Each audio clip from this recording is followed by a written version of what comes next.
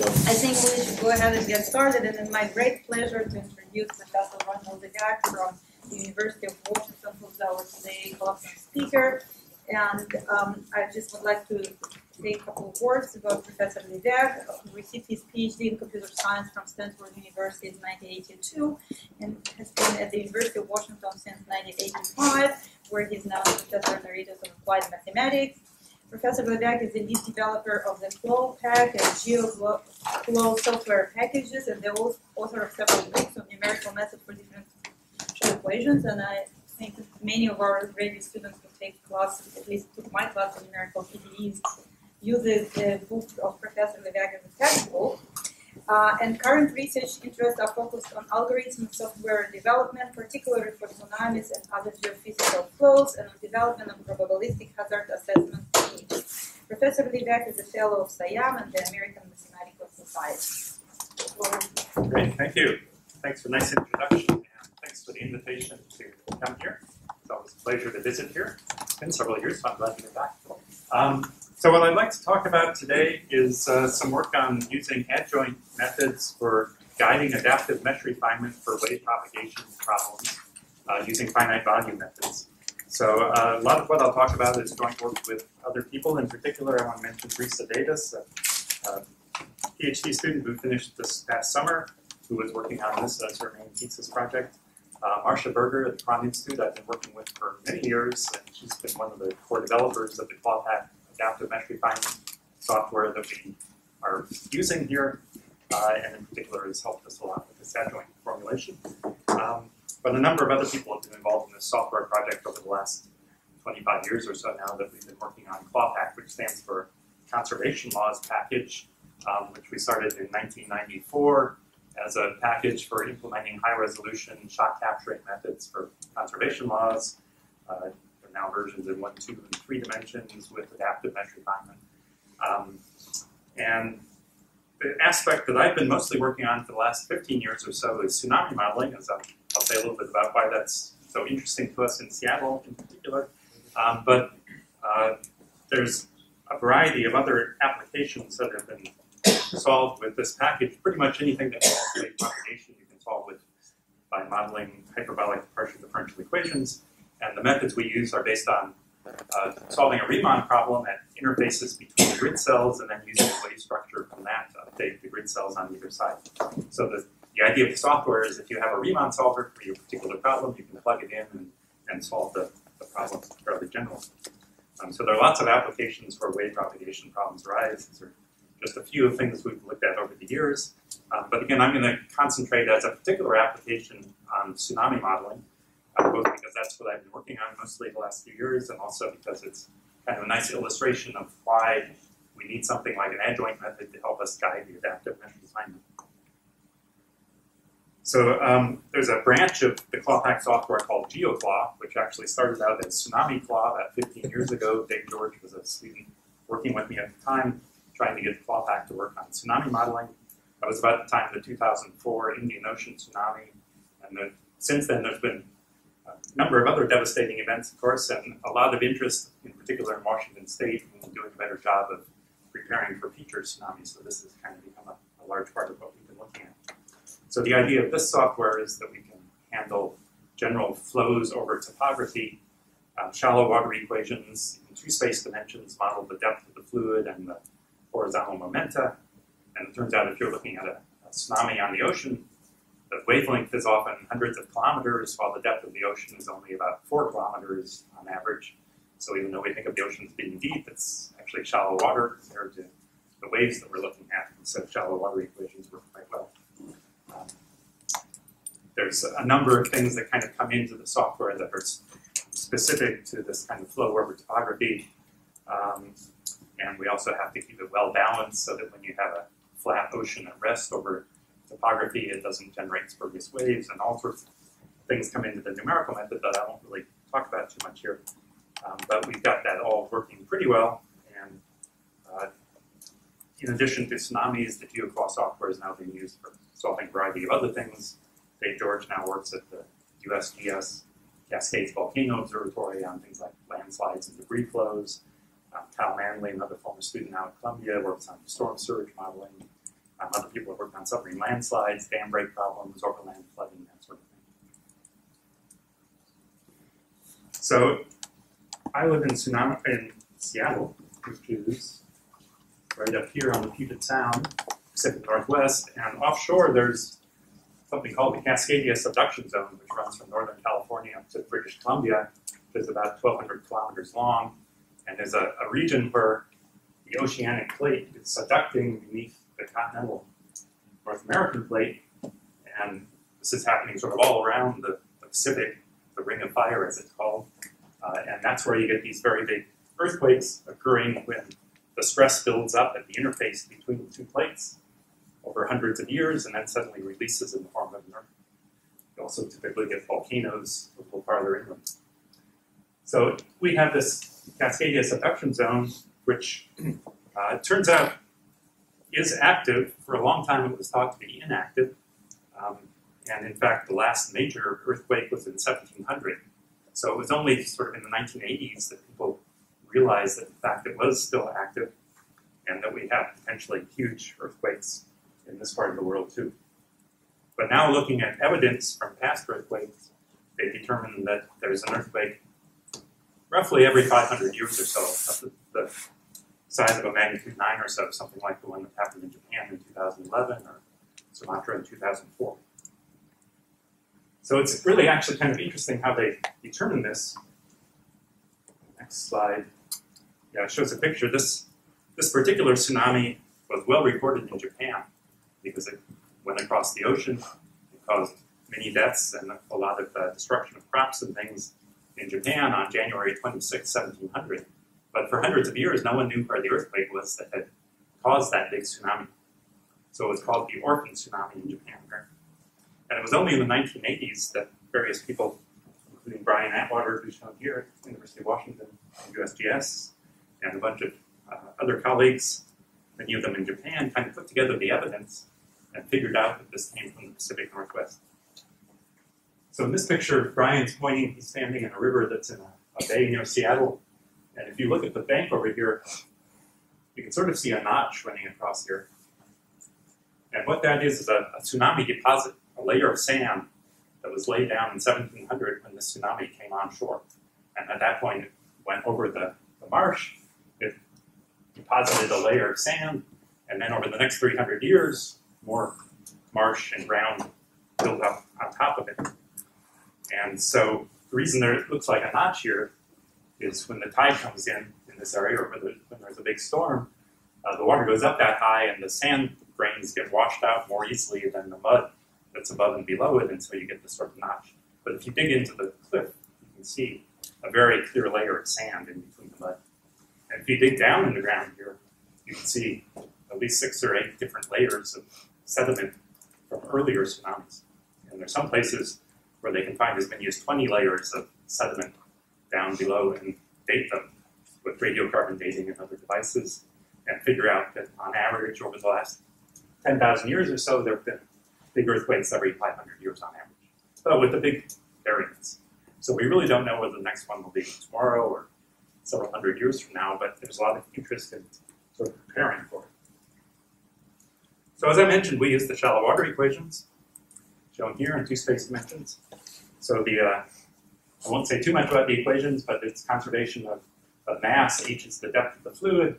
HU and HV are the momenta components in the 2 horizontal directions. If the right-hand side were 0, we'd have conservation of momentum as well. The right-hand side involves derivatives of the bathymetry, or the underwater topography, that come into the momentum equations.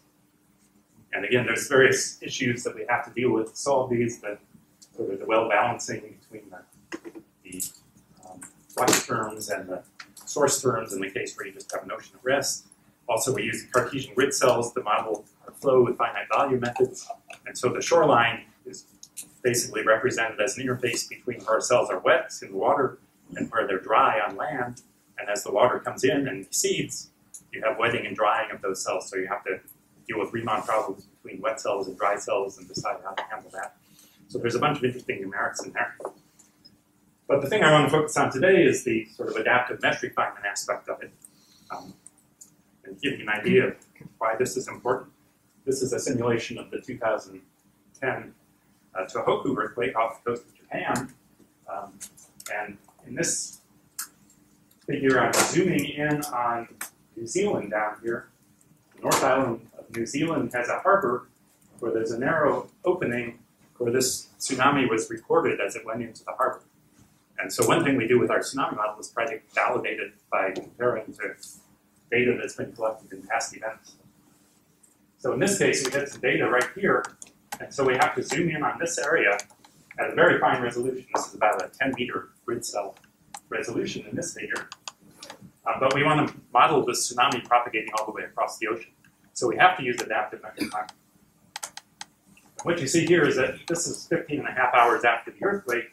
We've really zoomed in on this part of the Pacific, but we have very coarse resolution elsewhere. In fact, you can't even see Japan. It doesn't even show up at this resolution, which I think was 2 degrees on the side grid cells, which is about 200 kilometers.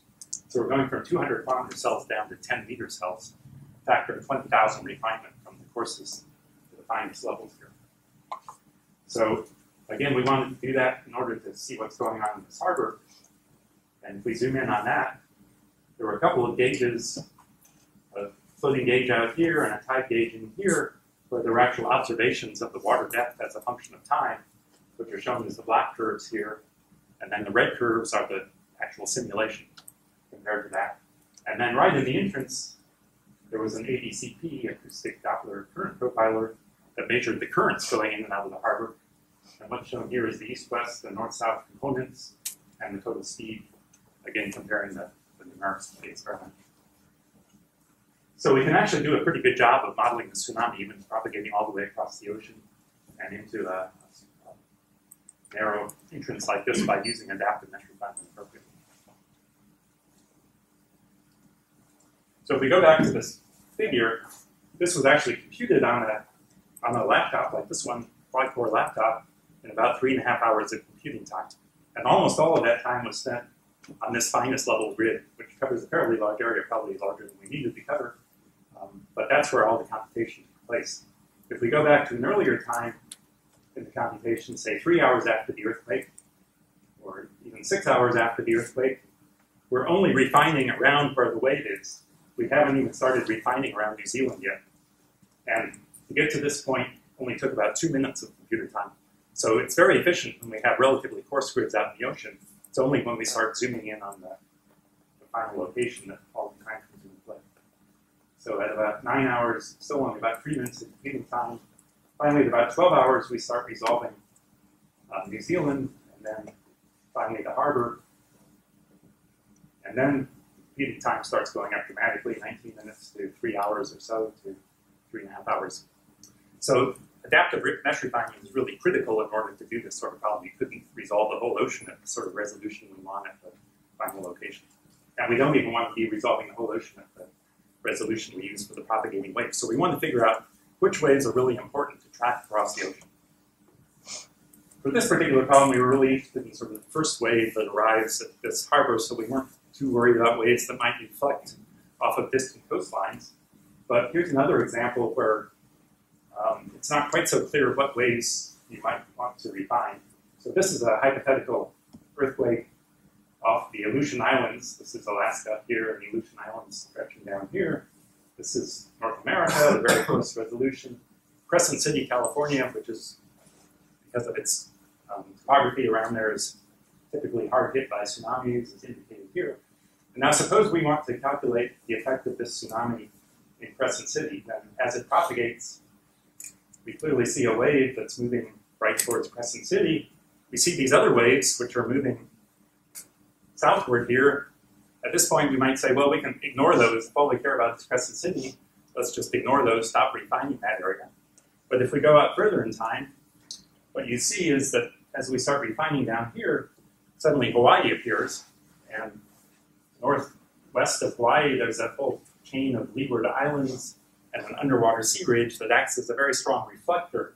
And so at later times, you get a reflected wave that also comes back and hits Crescent City at about 9.5 hours after the earthquake. So if you really wanted to capture everything that's coming to Crescent City over this time period, you'd have to not only make sure you refine the direct wave, but also this reflection. And over longer time periods, there would be other reflections coming from other places. There tend to be edge waves that propagate up and down along the continental shelf, various other waves that come together at Crescent City. So this is sort of motivation for coming up with a better way to identify, without having to go in and put in regions by hand, what parts of the wave do we have to refine at different times in order to capture what we're interested in, which is maybe the response at one particular location like this.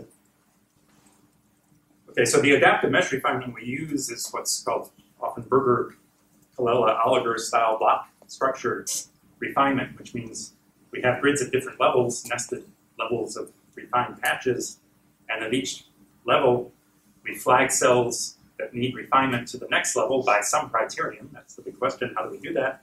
And then those get clustered into rectangular patches, and those patches then recursively get flagged and clustered into refinement patches and so on.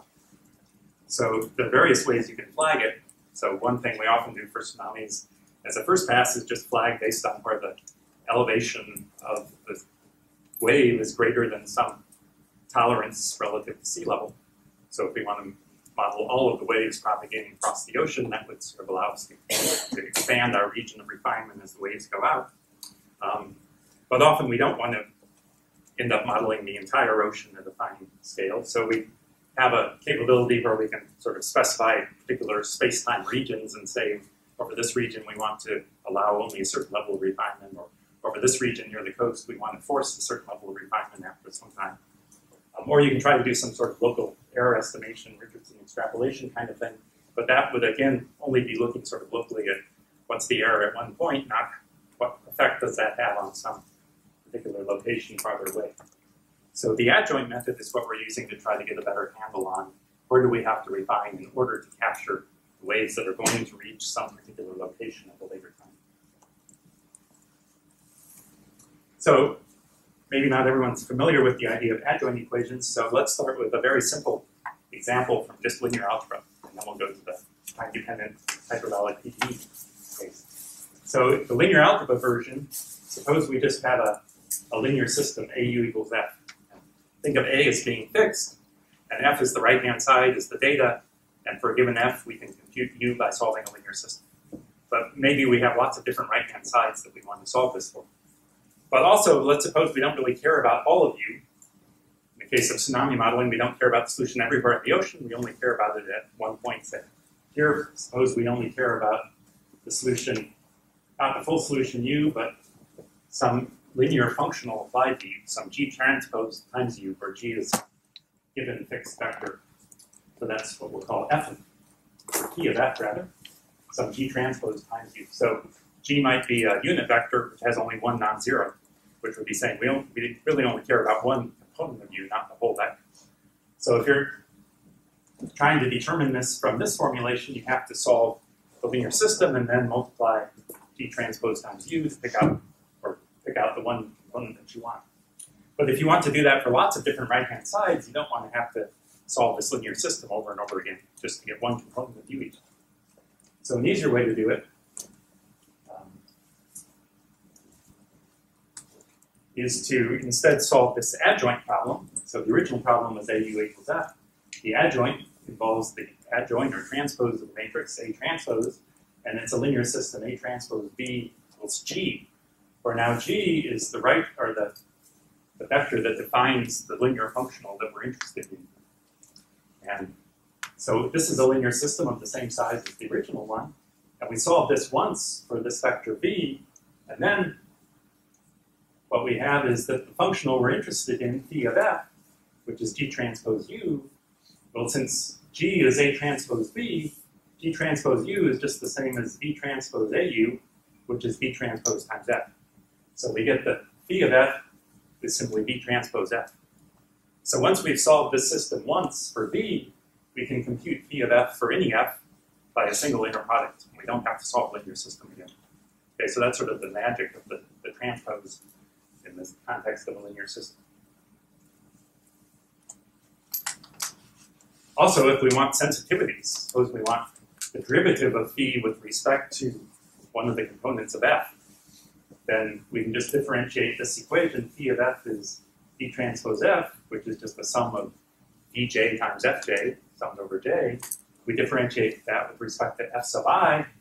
We get that the PDEFI is just d sub I. So the elements of this adjoint solution V are exactly the sensitivities of phi with respect to each component of the data. So if you're doing optimization or an inverse problem, you can calculate the gradient of phi of f directly from this vector V. Okay, so that's the idea in linear algebra. Now let's go back to the hyperbolic PDE time-dependent problem. It's the same sort of idea, a little more complicated, but the same sort of idea. And I'm looking at a linear system, variable coefficient perhaps, but linear, because for this problem of tsunami propagation over the ocean, even though we're using nonlinear shallow water equations in general, for the ocean propagation part, it's really a linear problem because the amplitude of the tsunami is tiny compared to the depth of the ocean. I'll say at the end maybe about what would happen if you wanted to do the nonlinear part of transport on shore where things become much more complicated. But in terms of sort of guiding the adaptive refinement over the ocean, it's enough to look at the linear version. And here I'll restrict to just one space dimension. So Q is our vector with, say, n components. A is an m by m matrix with real eigenvalues so that Qt plus AX equals AQX equals 0 is a hyperbolic problem. And suppose we want to solve it at some time capital T with some initial given data. And let's keep things somewhat simple. Consider the Cauchy problem with Q decaying to 0 at the boundaries, so we don't have any boundaries in space to worry about. So this is the forward problem. Solve for Q given some initial data. But now suppose we don't care about U everywhere. Suppose we only care about some functional applied to U, similar to the linear algebra problem. Now the functional takes the form of some function g of x integrated against q of x t at our final time t, integrated in space. So g of x is the given function corresponding to the g vector in the linear algebra problem. So for example, if we thought of this as being linearized shallow water equations, and we maybe don't care about the waves everywhere in our one-dimensional ocean, we only care about what's reaching one of our tide gauges somewhere on the coast, then this g could be a delta function. And so g integrated against q would just pick out the solution q at one particular point. The linearized shallow water equations, the q vector would be a vector with two components, the surface elevation and the linearized momentum, for example. And g might be a delta function in the first component and 0 in the second. So the inner product of that with the solution would be the surface elevation at a particular point in space. Okay, so now the idea is, as in the linear algebra problem, let's define an adjoint that has the following property. So I'll call it adjoint function q hat of x and t. And this function, we want to have the property that the functional that we're trying to evaluate, g of x transpose q of xt, this is our function g inner product with q at the final time. The idea is let's find an adjoint function so that q hat transpose against q at some earlier time, like our initial time, t0, gives us the same value phi. So this would be sort of analogous to the linear algebra case where the solution B of the adjoint problem inner product with the data gives us the value of the functional without solving the linear system. Okay, so in this case, this adjoint function is going to have to be specified with some data coming from the function g that defines the functional that we're interested in. And the way this works, the adjoint is going to be a partial differential equation with a similar form to the original equation, except instead of solving forward in time, we'll have to solve it backwards in time. Because this function g that we're given in the functional is what we apply to q at time capital T. So our adjoint function at time capital T is going to be g of x. And then we'll look for an equation that allows us to propagate that backwards in time with the property that at any earlier time, q hat transpose times the forward solution at that earlier time also gives us the value of phi. So we could propagate it all the way back to the initial time, for example. So how can we come up with a function that has that property? Well, we can do our favorite thing of multiplying by a function, integrating, and then integrating by parts. So we know that the forward equation is satisfied qt plus a2x is 0 at all times. So we can multiply it by this function q hat t, integrate in space and time, and we still get 0. And then if we integrate by parts, we have two terms here. One involves a t derivative, one involves an x derivative. So one will do the integration of parts in the time integral, the other one in the space integral. When we do the time integral integration by parts, what we'll find is that we have boundary terms, which look like q hat transpose q, integrated in space, evaluated between the initial time and the final time. And it's that term that's actually going to give us exactly sort of what we want coming out of our adjoint solution. But then we also have to have the integral of q hat, time derivative of q hat times q, when we move the time derivative from q onto q hat. And similarly, when we integrate by parts in space, well, we normally have boundary terms, but I assume q goes to 0 at the boundaries at plus or minus infinity, so that drops out. And we just have the double integral with the x derivative moved on to q hat transpose a. Okay, so that's just integration by parts. But if we rearrange that and expand out this first term and move part of it to the other side, then what we find is that q hat at time t, inner product with q at time t, is equal to q hat at time t0, inner product with q at time t0, minus this double integral, combining these double integrals. So if we could get rid of this red term, we have exactly what we want, namely that the functional, which is defined by the left-hand side, is also equal to the corresponding inner product at an earlier time. So now the idea is let's define our adjoint function so that this double integral drops out. And that leads to this definition here for the adjoint equation. It's simply saying that we have q transpose times this function, and we want that integral to be 0, so we'll just require that that be 0 at all x and t, and that gives us a partial differential equation to solve for the adjoint q hat. So this adjoint problem actually has a very similar form to the forward problem. It's also a hyperbolic variable coefficient PDE. The x derivative is on the a transpose times q hat. So if a is varying in space, it's inside the derivative instead of outside, but it's still a hyperbolic system. A transpose has the same eigenvalues as a, so it still has real eigenvalues. And we have, again, q hat at time capital T, the final time, is given by whatever g of x we use to define our function. Do we have freedom alternatives? Is that freedom operator because it's hyperbolic? It's not. Isn't that if the heat equation kind of you have finite dimension or range is orthogonal to the kernel adjoint? I think it's simpler than that in this case. It's just the fact that once we do this integration by parts, we end up with exactly the same form, basically, except involving a transpose instead of a. And for hyperbolicity, we just need that the coefficient matrix has real eigenvalues. And since a and a transpose have the same eigenvalues, that's still going to be true. Very nice. Thank you. So again, this adjoint problem now has to be solved backwards in time, with g of x being the final data, essentially, and moving backwards in time. But once we've done that, then we have this relation that our functional defined, that we originally defined by g, and the forward problem at time t is equal to the adjoint solution at any earlier time, inner product with the forward solution at that time. And so if we want to evaluate the value of the solution at some particular tide gauge, but change the earthquake source to some other source, we don't have to solve the full shallow water equations again in principle. We can just plug the new initial data, initial conditions data into this functional once we have the adjoint solution.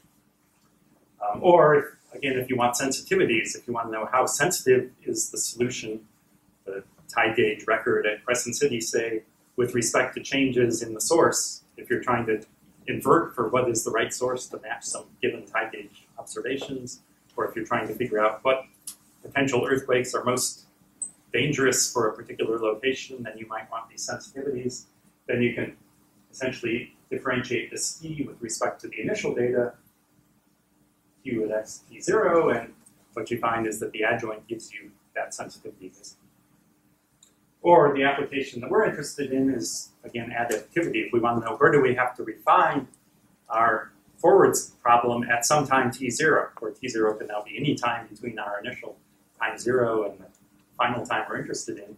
At any time t0, if we want to know where do we have to refine so that we capture all the waves that are eventually going to reach Crescent City, say, then we can look at the inner product of the adjoint at that time t0 with our forward solution that we've computed so far.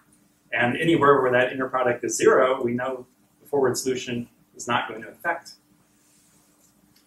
the value at Crescent City that we're trying to compute, so we don't have to refine that. And it's only where that inner product is large that we have to refine. So we can use some criterion, some tolerance to determine where to refine. Okay, so to sort of show how this works in one dimension, let's again look at the 1D shallow water equations. These are the nonlinear equations, but when you linearize about a steady ocean at rest, what you find is that you get this linear system where eta tilde and v tilde are sort of the linearized surface and momentum.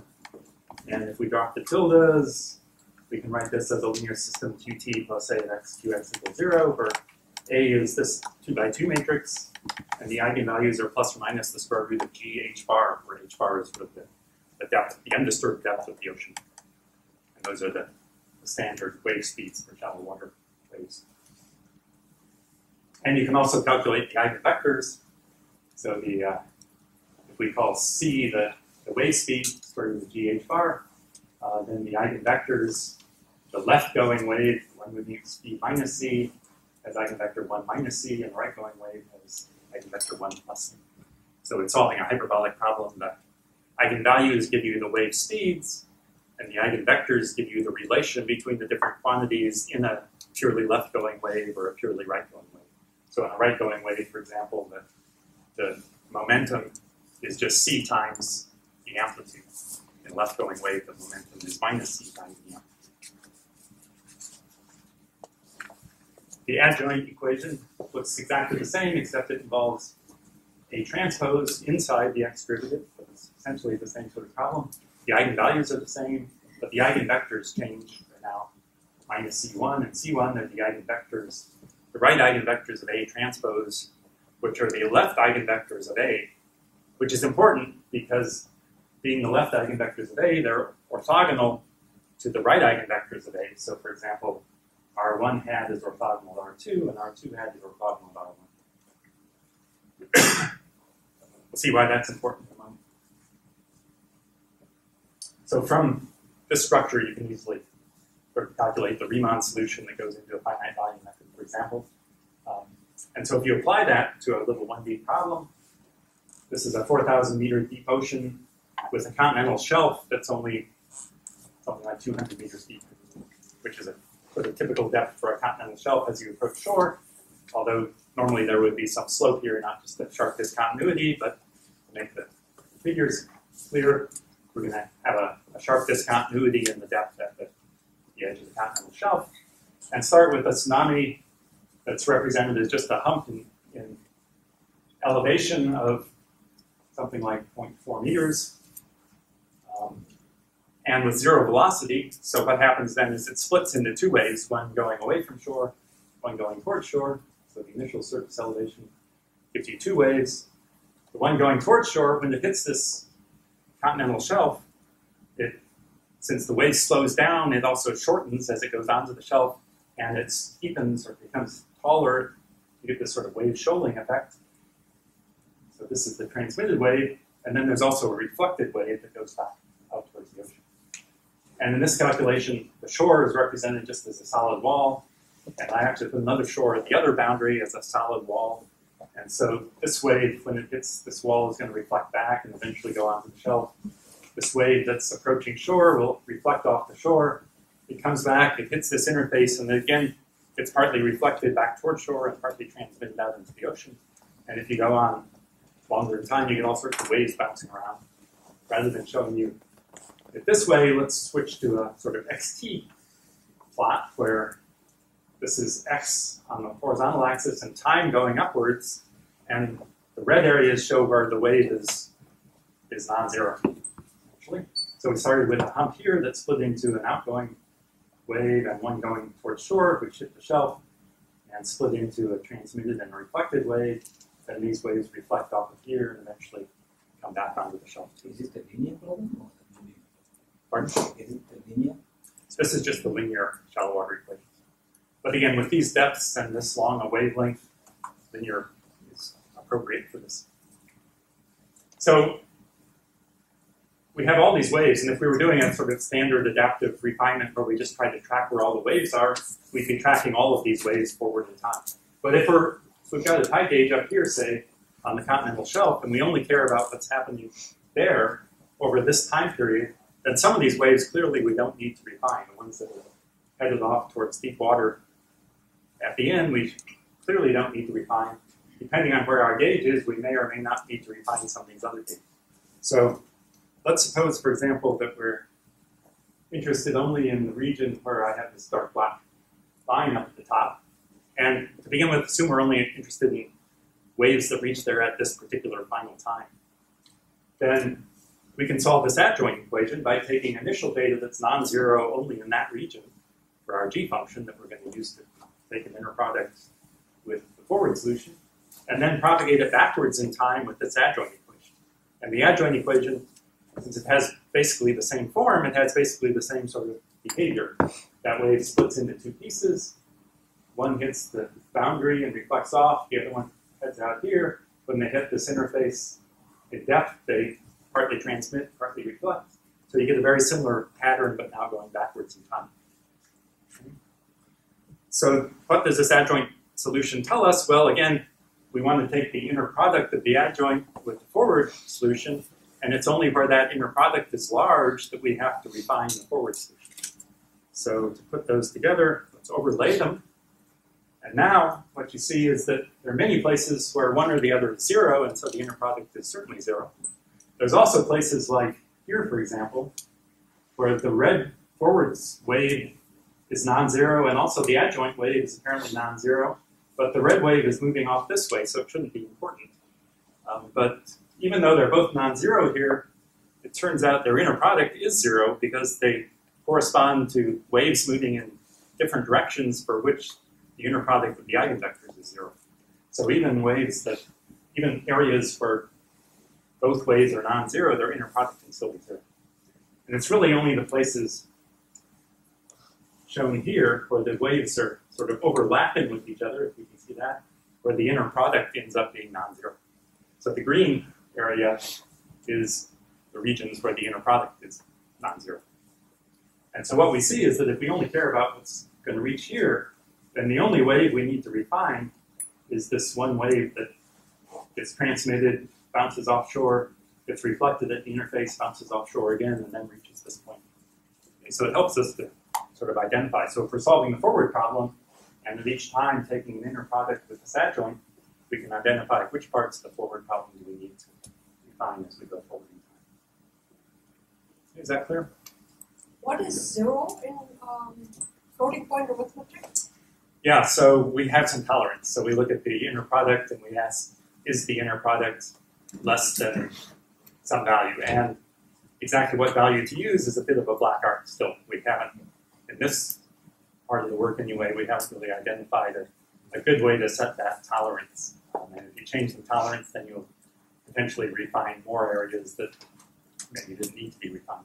We've been looking at trying to combine this with the sort of error estimation, the forward error estimation using Richardson extrapolation, where we solve on the grid we're using and then also on a Corson grid and compare the two to get a local error estimate, and then take the inner product of that with the adjoint to try to estimate the contribution of this local error to the final error at the point, and then you can maybe try to choose a tolerance that's more related to what accuracy do you want in your final result.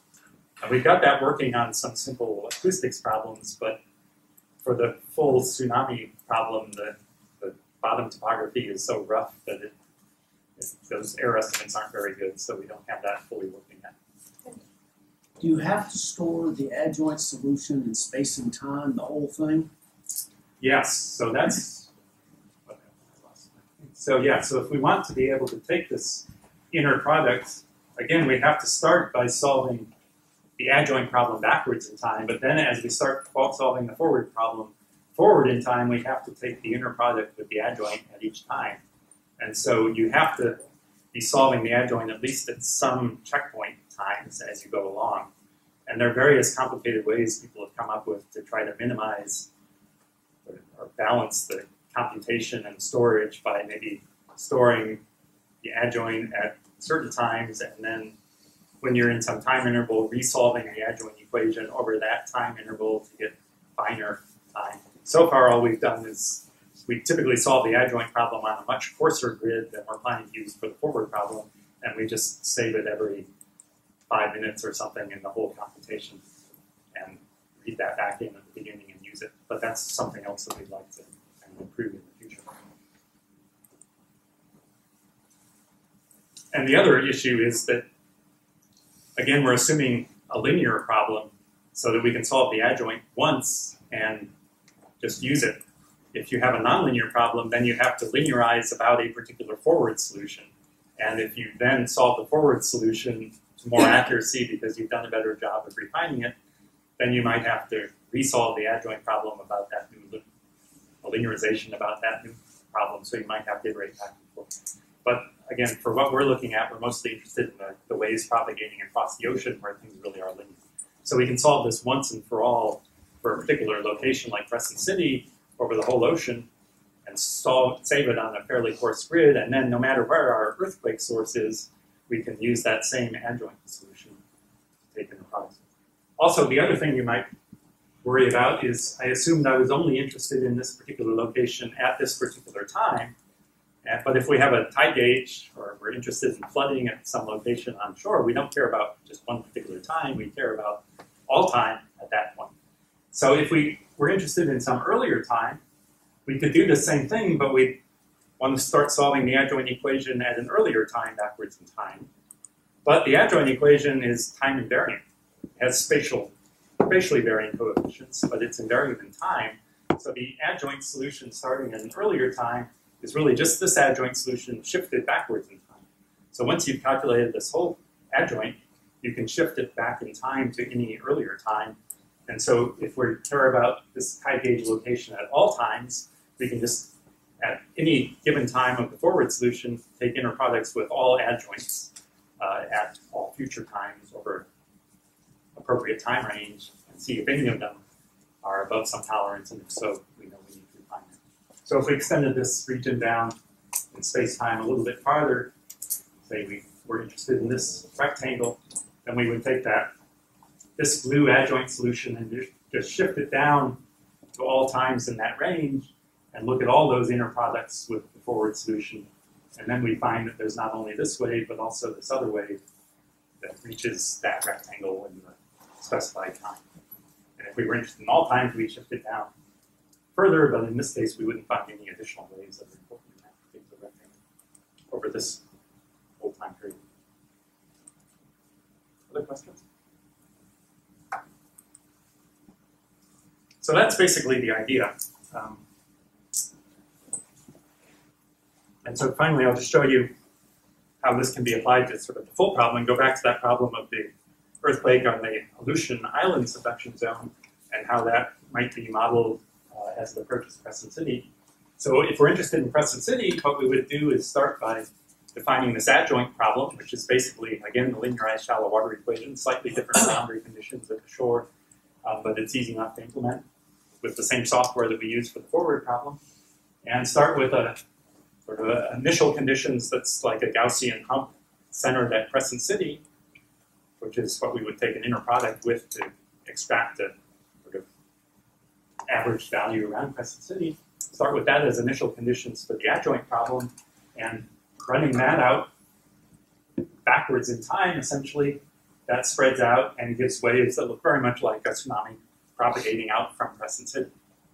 And that's what we would be saving snapshots of at various times, and then take the inner product of that with our forward solution of a tsunami coming from wherever to see what parts of it do we have to refine in order to capture the waves that are going to reach Crescent City. So this example, let's see. Start by looking at the upper left corner, which is the forward solution, just to remind yourself what happens here. Ignore the other two for the moment if you can, and then we'll go backwards in time to look at the adjoint. But solving the forward problem, we had this earthquake here, and we're interested in Crescent City. And what we saw was there's a wave that goes directly towards Crescent City and hits in about 4.5 hours. And then there's this reflected wave off of the Leeward Islands that comes up here and hits after about 9.5 hours. Okay? So if we were interested in really just refining around the waves that are going to hit, say, at 9.5 hours, so just the reflected wave, forget about the direct wave, then what we would do, well, regardless of what we were interested in, we would start by solving this adjoint problem. So we put our Gaussian at Crescent City, and we'd solve the adjoint equation outwards. And the times I'm putting here on the adjoint plot is sort of the number of hours before the time of interest. So as we're going backwards in time, in essence, 3 hours, 3.5 hours, 4 hours before the time of interest. And then the idea is that at each time, as we now solve the forward problem, so we would first solve for this adjoint solution, and then as we solve the forward problem, at each time we would take our forward solution at, say, half an hour, and the inner product of that with the adjoint at time minus 9 hours would give us the waves that are going to reach Crescent City at 9.5 hours. And what's shown up here in the upper right corner is the inner product of the forward and the adjoint at complementary times that add up to 9.5 hours. And so what you see as you go forward in time again is that this wave that's headed right towards Crescent City doesn't show up at all in this inner product because we're only looking at the wave that's going to arrive at 9.5 hours. So this tells us we don't really have to refine that wave at all. But it's saying we do need to refine these waves that are going off this way, even though it looks like they're going to miss Crescent City altogether, because later on they'll reflect and come back. So at later times, we see that all we have to refine at 6 hours, for example, well, clearly we only have to refine things that are sort of in a circle distance 3 hours away from Crescent City, but the adjoint is giving us more information than that. It's telling us sort of within that circle, what waves do we have to refine in order to capture the ones that are actually converging on Crescent City at that time. So that's the idea. And we've been doing some experiments recently. We have a project with the NOAA Center for Tsunami Research, which creates the software that they use in the tsunami warning systems all around the Pacific. And they're interested in potentially using some of our software in the future.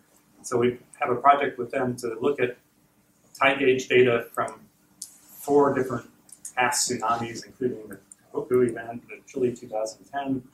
There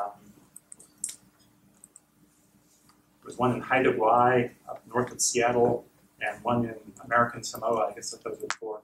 And look at a whole slew of tide gauges around the Pacific where there was data gathered, and look at how our prediction from those events at those tide gauges compare with the software they're currently using.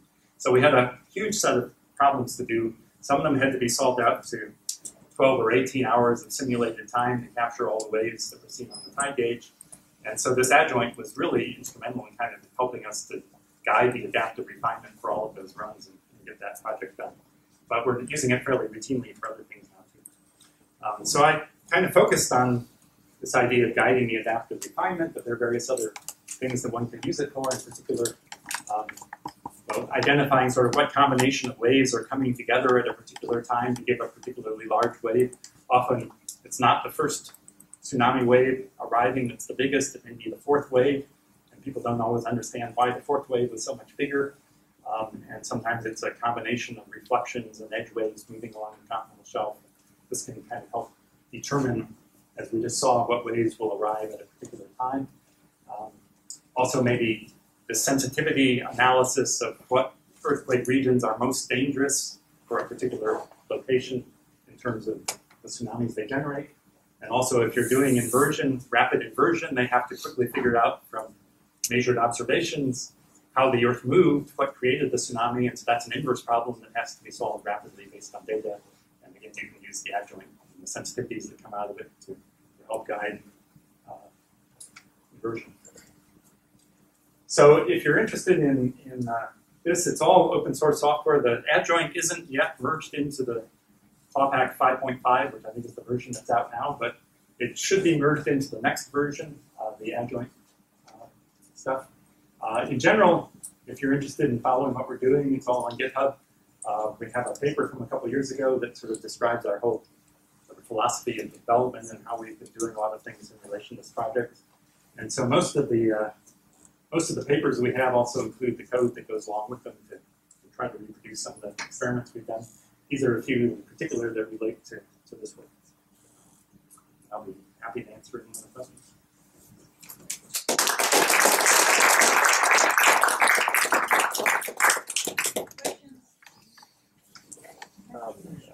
The shift you do with the adjoint solution, was that still feasible for like a nonlinear? Yeah, so if it's nonlinear, again, the problem there is that you have to, the adjoint is really a linearized problem, and so you have to linearize about a particular forward problem. Here we're looking at a case where no matter what the tsunami is, the ocean at rest is a good case to linearize about to get the adjoint. But if you were looking, for example, at waves coming onto shore, then it becomes highly nonlinear. And if you were interested in, say, a point onshore that the waves reach and trying to, say, do an inversion to try to match the data best at that point, then if you just use this linearized about the ocean at rest, that point would be dry and there wouldn't even be shallow water equations there to solve the adjoint equation with respect to. So you really have to solve a forward problem that gave you some water at that point before you could even linearize and solve an adjoint problem. And so you'd really have to kind of iterate in order to do anything with that, and that would get much more complicated. So it's possible in principle, but we haven't done it. But with nonlinear problem, if you do a joint and you solve backward in time, if you have shocks, right, then the solution is not unique. Then at a certain point you cannot. Yeah, but the adjoint is always a linear equation. Even if your forward problem is nonlinear, you linearized about something. But then when you go back along the linear, you don't. Yeah, so your linear problem. You don't have a unique solution when you go back, right? So the linearized problem going backwards would then have like a discontinuity in the coefficients because the coefficients come from the wave heights and the forward problems. So you could have potentially issues. Although, I mean, we have discontinuities in the coefficients already, like that idealized continental shelf. There was a discontinuity in the bathymetry, and you can handle that perfectly well. You just have a reflection and transmission that sort of gets handled properly by the Riemann solver thing. Based on different materials. And I think the same would be true even if you were going backwards across it. You came from a shockwave and forward solution. But it may not be. It would certainly be more work to solve a nonlinear problem. Other question? How sensitive are your results to the amount of information you have on the bottom topography? Yeah, so in terms of bottom topography, I mean, we definitely need a reasonable representation of the seafloor. And we have a resolution of like 2 kilometers over the whole ocean. It's part of like the eTopo 1 data set, for example. Like there's even 30 arcsecond, which is about 1 kilometer resolution data. And that's more than enough resolution for tsunamis that are maybe 100 kilometer wavelength again. Of course, you get shorter wavelength stuff going on with all of the reflections and whatnot. But over the ocean, we're typically refining down to a level of maybe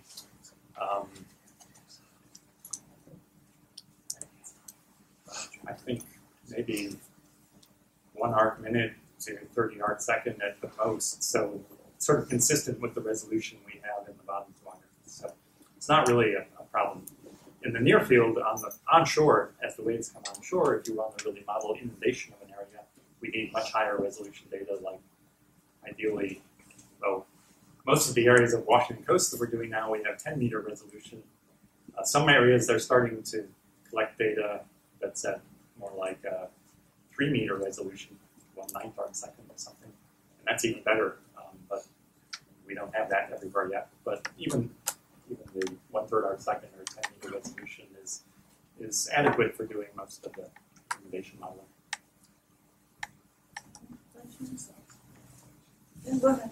I was wondering if in the equations you used it only had like an advection component. Would you the same be applicable in other applications where you have also a diffusion part? Yeah, so if you have a diffusive equation, we haven't really looked at that since Clawpack is aimed at hyperbolic problems. You can do the same sort of approach, but haven't really thought about exactly what carries over and what might be different when you try to. Like generally diffusion equations, when they are not time invariant, you can't solve them backwards. Like if you look at like Navier Right. solution. You wouldn't get just the backward heat equation, say, as your adjoint equation. If so, you'd be sunk because you can't solve that. Somebody else maybe is look more at. You always solve adjoint equation backwards, even if it's for the hyperbolic or Yeah. parabolic. Okay? Yeah. Let me just ask you one more question. The adjoint equation, the kernel is finite dimensional or infinite dimensional? Because usually the forward equation, the range is orthogonal to the kernel of adjoint equation. The advantage of adjoint equation is the kernel is finite dimensional. So then the range of forward equation is codimensional finite. Of course, this is with diffusion. Okay. Right. So I'm not familiar with removing the diffusion. And I'm not so familiar with adding diffusion, so we're sort of orthogonal. But Adjoint is always solving backwards by definition. But here you don't have a problem, I think, because if you have a finite speed of propagation in hyperbolic problems. So it's always finite. Yeah, okay, yeah. Yeah, and the propagation speeds are the eigenvalues, Right. which are the They're the same same. for the transpose matrix. What role does dispersion play in these? Because the So dispersion, as I was mentioning Yeah. earlier, for shorter wavelengths, Right. shallow water equations are not so adequate. For these very long wavelength tsunamis that come from big subduction zone earthquakes, they're quite accurate.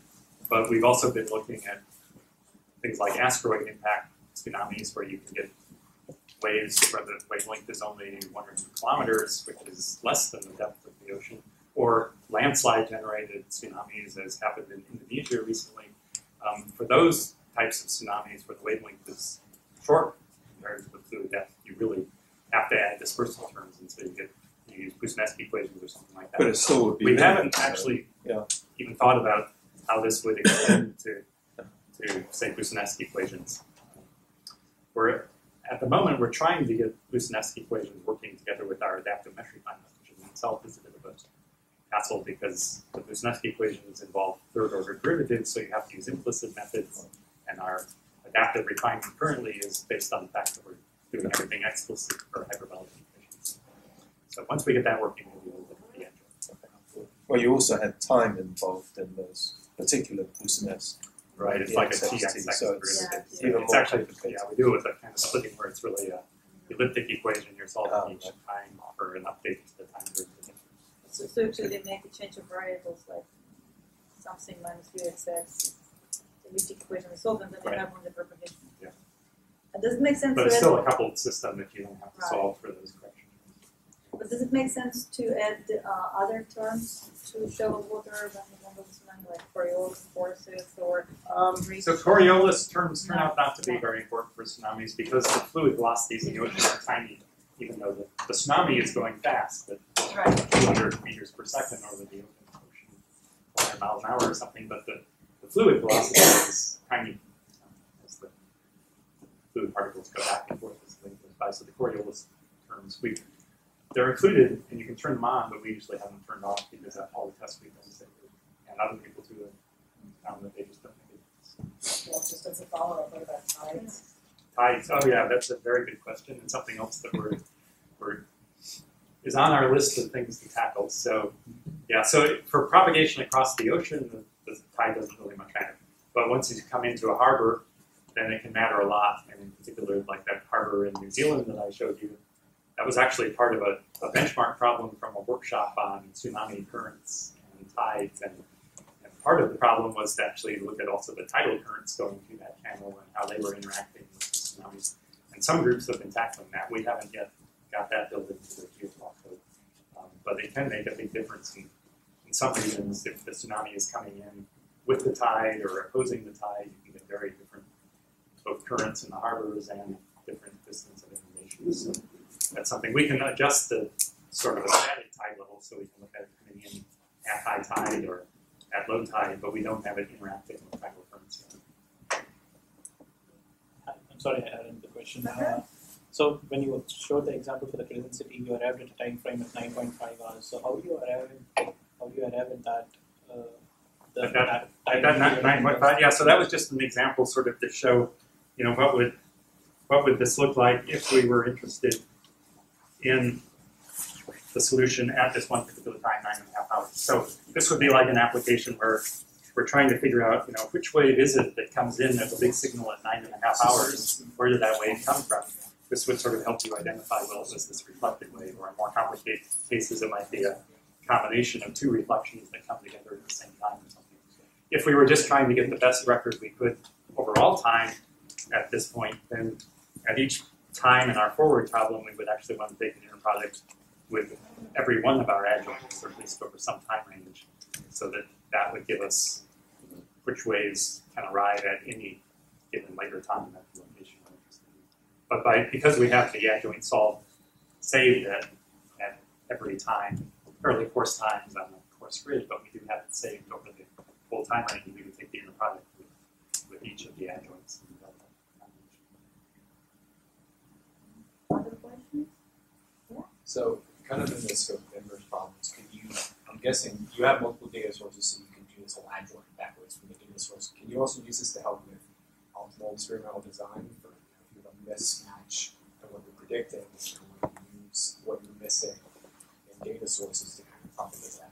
Yeah, certainly adjoint equations are used for exactly that sort of thing, design optimization. We haven't used it for that, but when there are potential wave propagation applications where that could be used.